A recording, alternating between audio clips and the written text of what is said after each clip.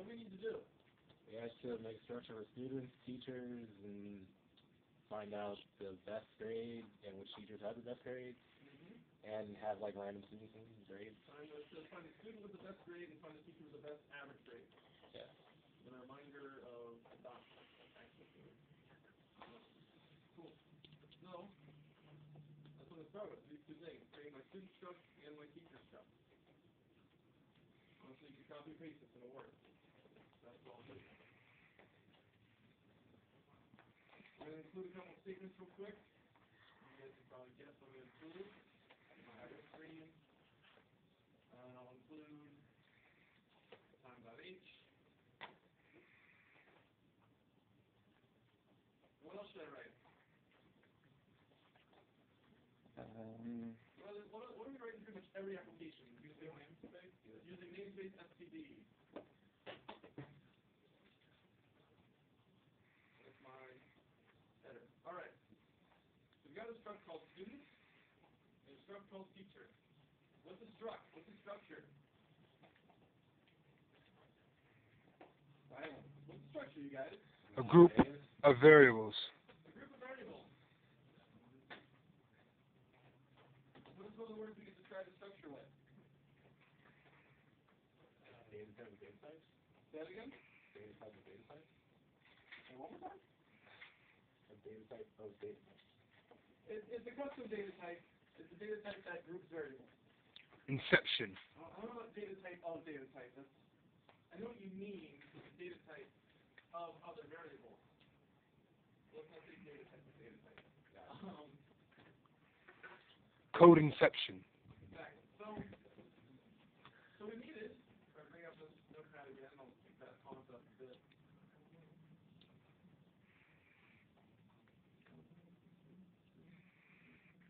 All right. The idea was we need to find the student with the best grade, the teacher with the best average grade. We want to make sure that we knew which students were assigned to which teacher. We needed to know who was grouped up in which class. Now we've been having all of our information being set by random. And the first thing I need to do is I need to set up a data structure to support what I want to do. Then I need to assign random starting values to all that information. And lastly, I can actually start looking for who has the best grade, who has the best average grade. This is the last step. Step 1 is I got to make them. Step 2 is I have to give them some kind of starting data. Step 3 is I can search. Would you need to put include string? Would you need to put include string? Oh, if I use string. Yeah. Which I forgot. We're doing string. Great, yeah. Just because you read the name. Good. Ooh, we got that right. Right?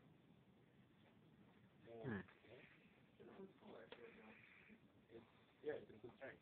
Is it in these? Yeah, that's how it is in my code. Cool. If I was unsure, I would honestly just Google that. Go over that real quick. Should have Googled. What I recommend for most of your Google searches, if you're confused about something, type C++, and there's a thing you're confused about. So type C++ string. I'll click the first link.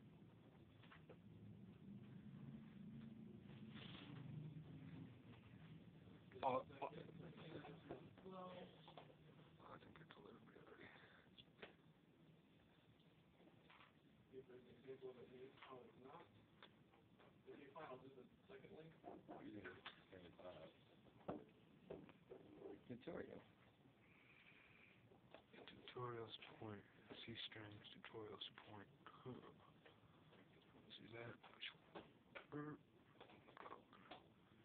Information that string is just a group of characters.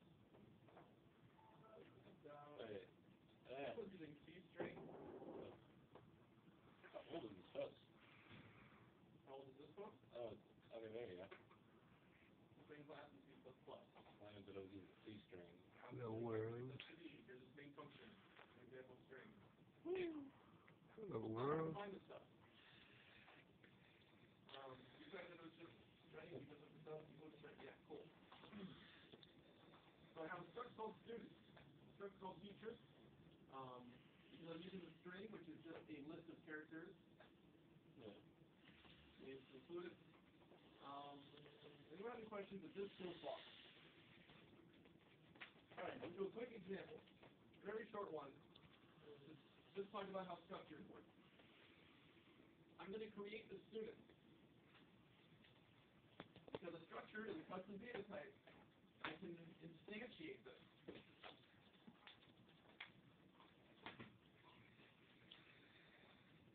How do I do that? What do I write? Student name. Student name. Student. Give it to me in bigger terms. What's the first thing to write? Data type. Oh. Right? I'm just declaring a variable, and my data type for that variable is student. I just need a name for that variable. I'll call this student1. That's it. I've created a variable called student1, and the data type is student. Now, the definition of this data type, right up here, it says that every student has what? A name and a grade. A name and a grade. The name is with type string, the grade is with type float.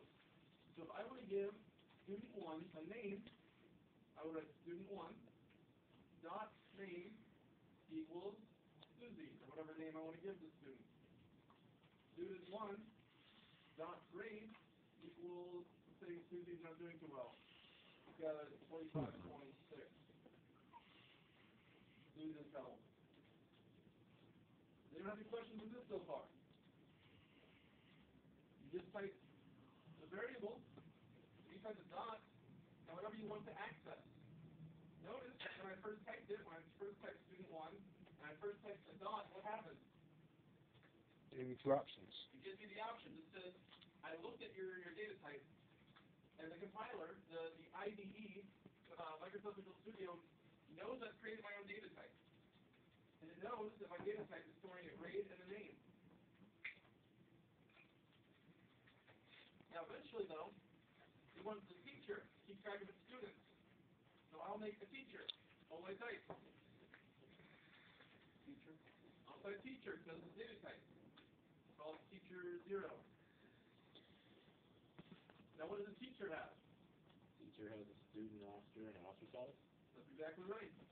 We'll do roster size first. I'll say roster size equals 4. And then, because this is an array, I need to initialize the array. All I've been doing is initializing variables that have been declared right here.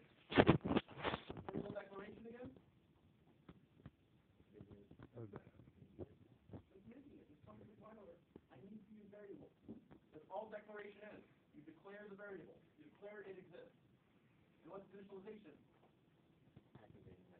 Giving it an initial value. We can't do any operations until that variable is storing something. If it's actually something that isn't storing, the compiler's going to be confused.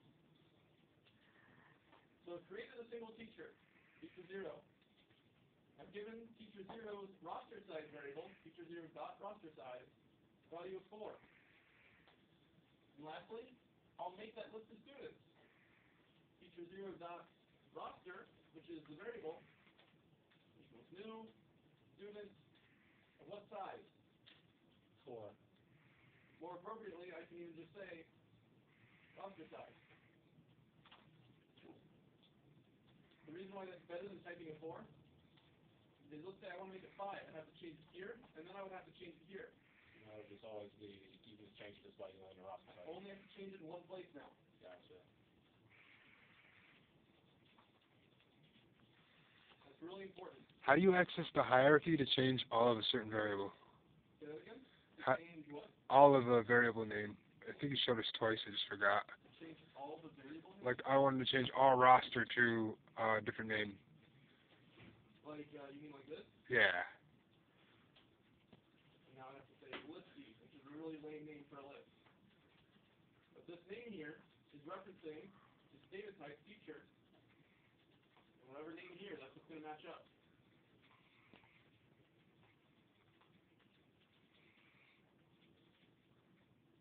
Now, what's the teacher storing? Roster. And a roster is a what? Student. It's of type student, but what is it? It's not just a student by itself. It's an array of students. Array. To be more accurate, it's a pointer. That's why I use the asterisk. It's a pointer to a student. It points at the first student in the list. So when I say teacher0.roster equals new student, I'm thinking of type student, but it's going to give me type of my array.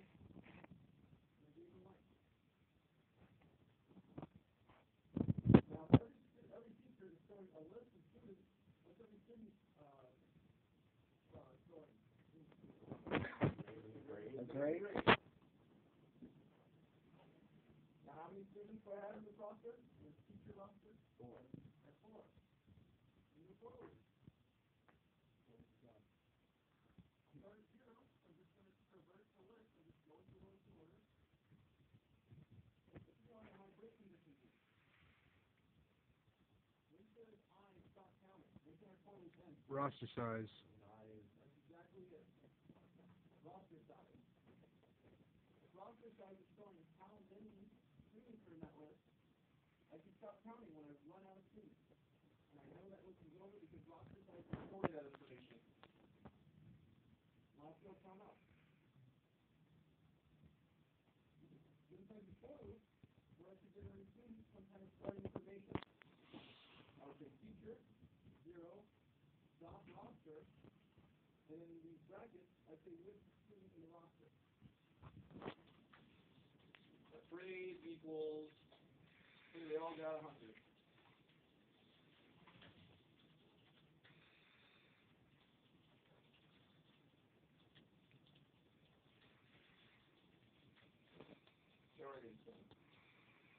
Now currently, what's this going to do to all the students? Give them all A's in the same name. They're all going to have the same name, they're all going to have the same grade. So it's in here where we want to do something random, something dynamic. Does everyone understand so far that you can instantiate a structure, you can declare one, you can create a new variable of that type, and use the dot, the period key, to access things stored there. So in this line, I'm saying, go to the structure, go to this copy of it, go to this instance, grab its list, go to the right number of the list, and then set the grade. So it's the grade in students inside the roster of the teacher. Does that make sense? Yeah.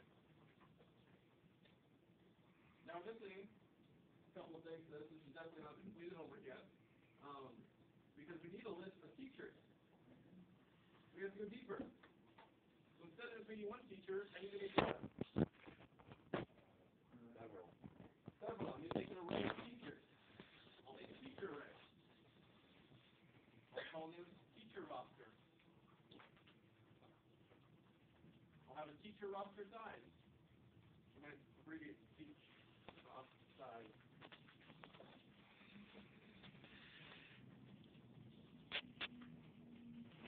Actually, start doing some randomness.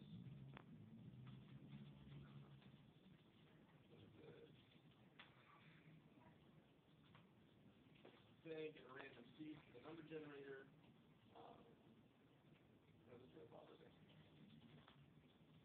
So we need a random number of teachers. Teacher roster size equals random. How many teachers do I want? Let's come up with a range for a random number. I never want 0 teachers, do I? No. No, do nothing. It quit immediately. Let's go with a minimum. What's the minimum number of teachers we want? 5. 5?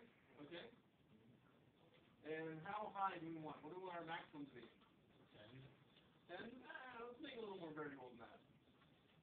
Let's say we can do 5 to 50. Okay. If I want 5 to 50 teachers, what's the range of numbers I want? 5 to 50.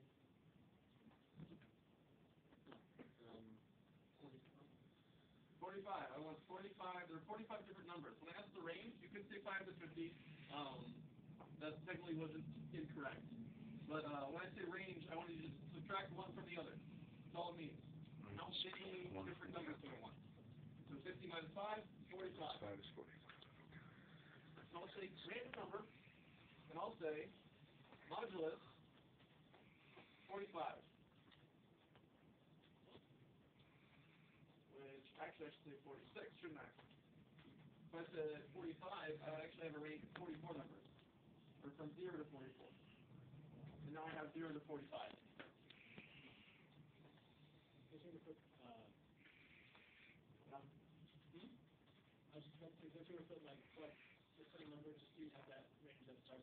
I do. So if I leave it as is, what's the smallest number I'll have? 0. How do I turn a 0 into a 5? Add 5 to it. That way my up or down, if I ever get a 45 here, I add 5 to it, what will I get? That's 45 plus 5. 51. 45 plus 5 is 50. Oh, 45. 46. Right. So I will have between 5 and 50 teachers in all cases. Where does the 1 go? Where does the 1 go? Yeah. The 1. Because The 1. 46 plus 5, I said 51. So, Where does the 1 go? 46, Okay. which means divide by that number and take the remainder. Okay. If I did modulus 45, and it ever randomly generated the number 45, 45 divided by 45 has what as a remainder? 0. 0. It's got no remainder. It's a perfect division. So I could never make the number 45 if I left it as modulus 45. If I say modulus 46, the highest number it can give me is a 45. Because once it gets to 46, it starts back at 0. So I'll either have 0 plus 5, which is my bottom number, 5, or 45 plus 5, which is 50. The highest number. Exactly. Okay.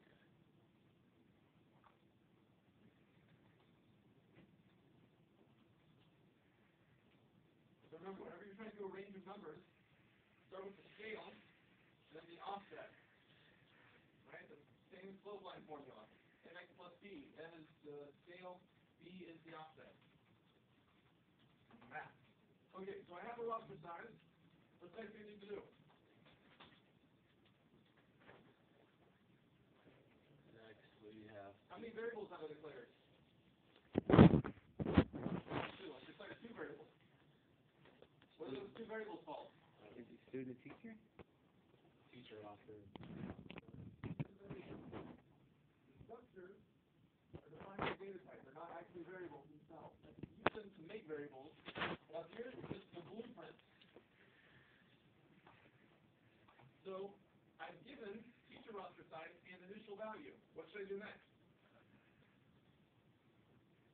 He should make it his statement.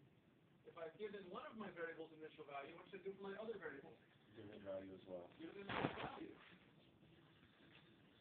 So I need to initialize my roster.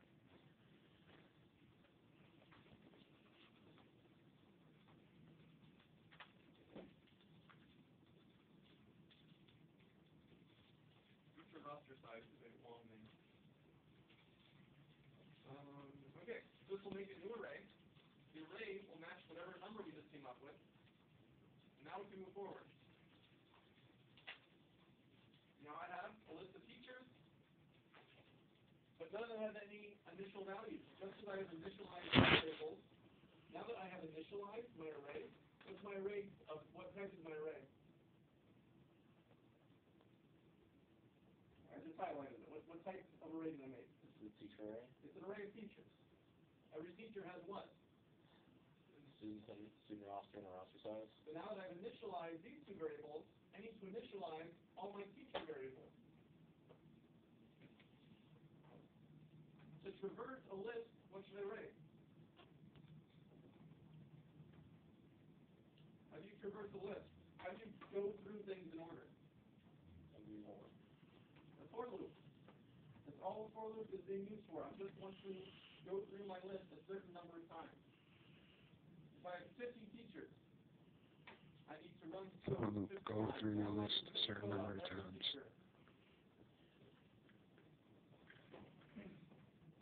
Let's pretend for a second I end up with 5 teachers. Let's say I always did 5. Let me count this out and I'll just say teacher size is 5.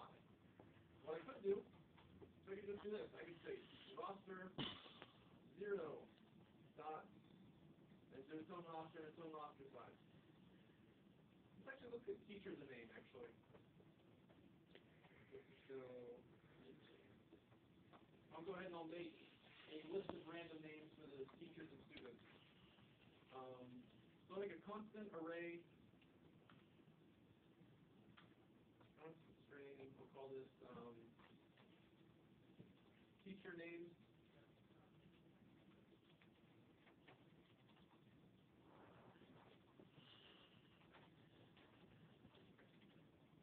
What should I name them?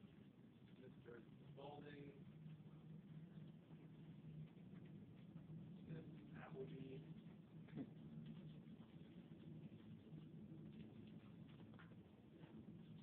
Dr. Dreyfus, just whatever.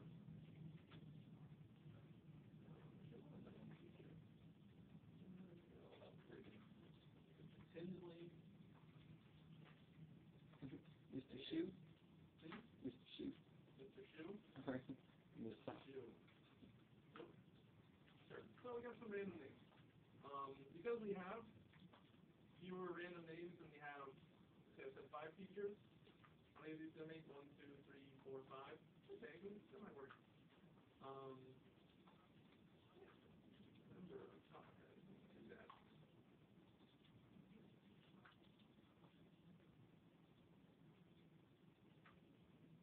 Okay, cool. I just ran my code just to make sure it didn't have any errors. I forget sometimes when you do a constant array, just to see how long it is. Alright, so I have constants, teacher names. Let's also make some student names. What is constant? When I write constant before the data type, what am I doing? Make sure you can't override it later on. I'm saying this variable, this is a true variable. It's only going to take one value and it's never going to change. It's constant. It's not dynamic. It's never never have values rearranged or anything. It's always going to be the same.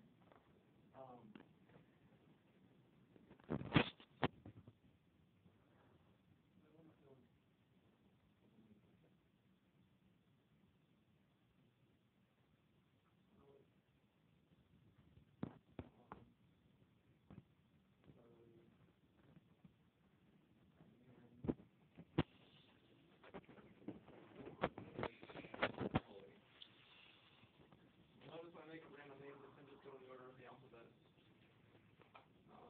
That's from years of word problems where Alex, Bob, and Sue have 3 apples. Okay, so I have some teacher names, some student names, let's move on. I said, what if I had 5 teachers? And I was going to say that we could do this. We could just say, grab the 0 inline teacher, give it a name. What should I put in the brackets here? Did you put a name? The names are already stored. The number Didn't it? of the name you want to have. Yes, the number of what order in the list. So if I type a 0, what name will I get? It's teacher name, so I put that 12 in here. So I said number 1, what do I get? Miss Appleby. Do that? Exactly.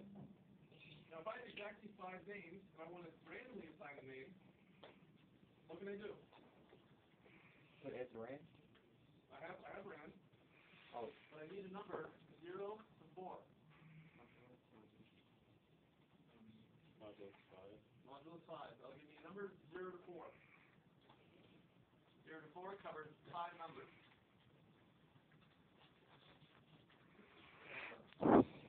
That's 1 feature down. I just copy and paste it. 1, 2, 3, what do I have? 5 of them? Okay. Anyone confused? Everyone following this? That's just, every teacher was just given a name. Now, every part on the left here, for all of these, it's different, right? I said teacher 0, teacher 1, teacher 2, teacher 3, teacher 4. But on the right side of the code, are any of these lines any different from each other? No. So why should I have to write it 5 times? What if I did